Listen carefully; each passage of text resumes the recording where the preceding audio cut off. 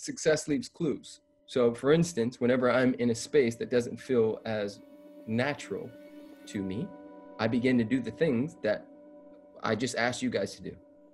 I started looking around my life. Who do I need to clear with? There was a dude who was a friend who betrayed me in a major way. And he did it multiple times. And for 5 years, we've been at this. And for 5 years, every time he reached out, trying to quote unquote clear it up, it felt like he was just adding more drama to it and not actually owning any of it. So what I was a you. I'd be like, I'm not available and you, okay? And then my birthday would come or something would happen online and he'd be like, hey, just wanted to reach out and just X, Y, and Z, right? So long story short, he reached out recently and it was one of those moments where I was like, okay, I'm still not a space.